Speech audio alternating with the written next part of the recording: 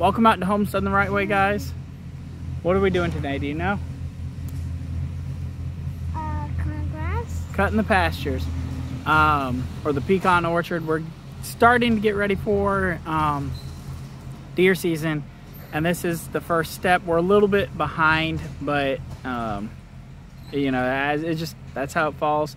Mason, were you having fun cutting the grass? Gave it a thumbs up. Yeah, so it's a little hot for him.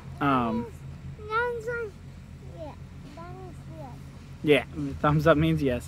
So I got Shane from Kinfolk Farm of Georgia cutting my pasture for me. Yeah, we got some cool stuff I'm gonna plant out here, and yeah, I just thought I'd bring you guys along. I'm gonna be doing a lot of drone footage with this to show you guys kind of what it was before and then what it is afterwards. And they even cut already. Let's see if I can show you. They cut all this already. And I'll go show you the pasture in a minute. But I just thought I'd show you guys and tell you, bring you along.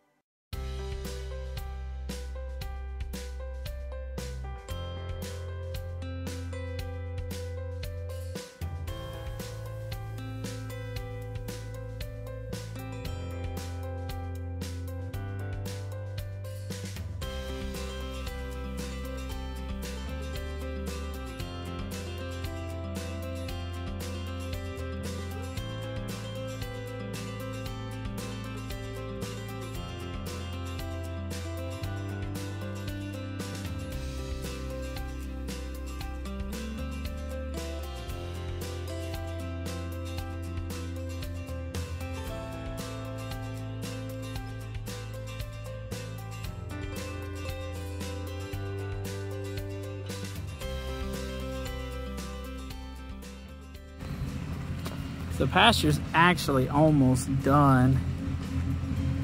It's looking good though.